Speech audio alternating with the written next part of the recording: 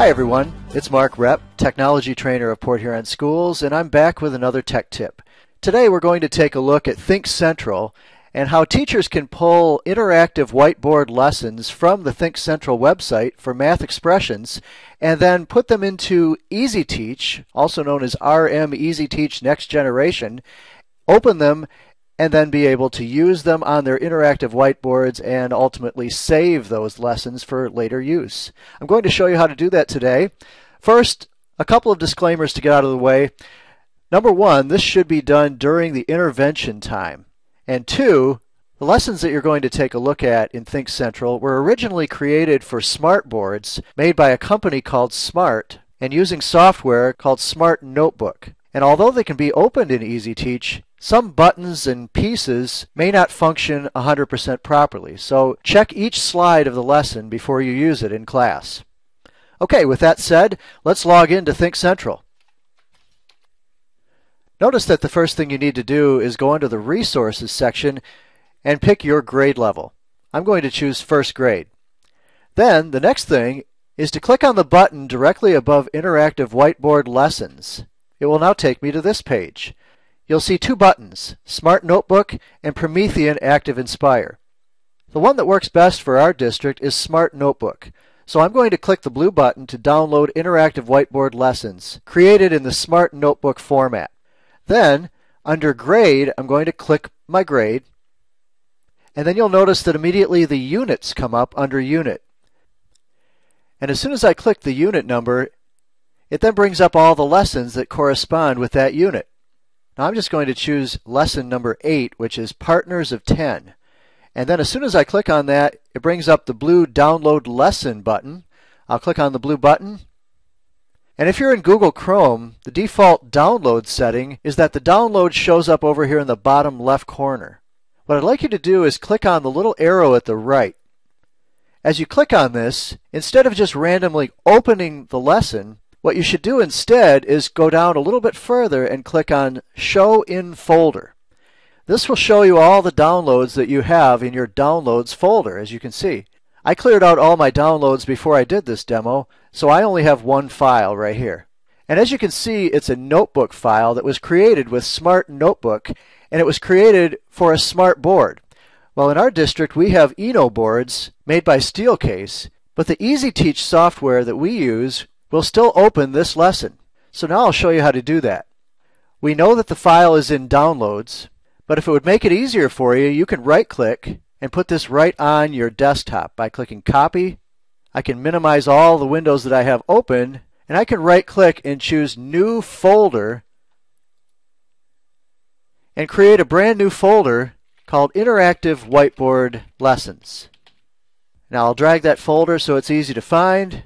Double-click to open it, and since I copied, I can now paste the lesson right into that folder, and all subsequent lessons I can also put in this folder.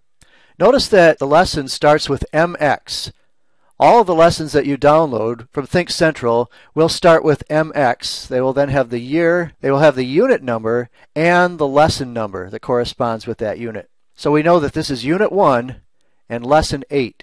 Now, to open it up in Easiteach, we first need to go to Easiteach and find it by clicking the Start button. And now I'm going to type in Easy because Easiteach is spelled E-A-S-I Teach. As soon as you type in E-A-S-I, Easiteach Next Generation rises to the very top of the menu. Now, to add it to your shortcut menu, just right-click, and I'd recommend that you choose Pin to Start Menu. So I click on that, and now the next time I click on the Start button, Easiteach shows up at the top portion of my Start menu. If I want it to go even higher, I can click, hold, and drag it all the way to the very top. You can also see that there's a little jump list here of all the lessons I've opened in the past. So it takes a few moments for Easiteach to open, and it may ask to do an update, but you can just close out of that window. You don't need to do an update right now. But you'll notice that there's a Recent Documents section here too. This will show all of the recent lessons that you've opened in Easiteach. But the first time you use it, you can just click Skip. Now, to open the lesson that we downloaded from ThinkCentral, click on the E menu in the bottom left corner. Then, click the Open button, and now you'll see the Open window. And remember that I saved my folder to the desktop, so I'll click on Desktop right here under Favorites. If you left your download in the Downloads folder, you could just click here. You can see I actually copied and pasted it into a folder called Interactive Whiteboard Lessons. But either way, just click to open the lesson. Double-click if you want it to immediately load in Easiteach. So I double-clicked, and here's the lesson. Now over here at the left in Easiteach, if you've never used it, it's always wise to click this double arrow to either show or hide the side panel, which will show all of the slides within that lesson. As you click on the little white slide, the thumbnails will appear. So you can see that this particular lesson has 6 slides. Now initially, these buttons will not work. As you can see, when I click on a button like this, there's a lock directly above it, which means I can't move it. But there are 2 ways to make this interactive, so that students could come up with the whiteboard pen, or you, the teacher, could click on these buttons and they would become interactive. To do this, there are 2 methods. The first method is to come down here to the bottom and click on the Play Mode button. The Play Mode button is a star with an arrow attached to it. When I click on that, now the button is usable. As you can see, I can click on the buttons and it becomes an interactive lesson. Now I'll return back to the first slide and I'll show you another way that you can do this, which I like even better.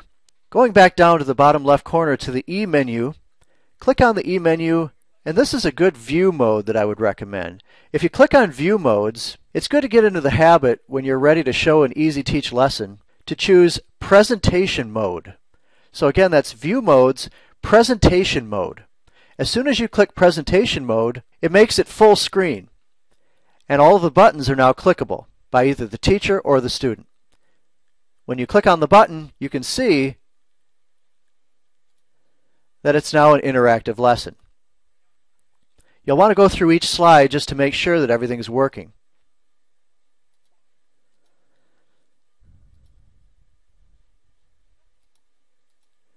Now to close out of the lesson, just go up to the top right corner and click on the X.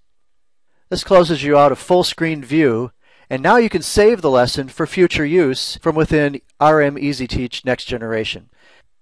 Click on the E menu and click Save As. Save the lesson into a folder called Interactive Whiteboard Lessons, or whatever you'd like to call it, and then the next time you return to Easiteach, you'll either find the lesson here, where you can return to it, or you can go to the dashboard and return to it from here. Either way, the lesson will reopen in RM Easiteach, and you can continue where you left off. And that's a look at how you can download interactive lessons for math expressions from the ThinkCentral website and open them in Easiteach Next Generation with students, and then reopen them. I'm Mark Repp. Join me again for another Tech Tip.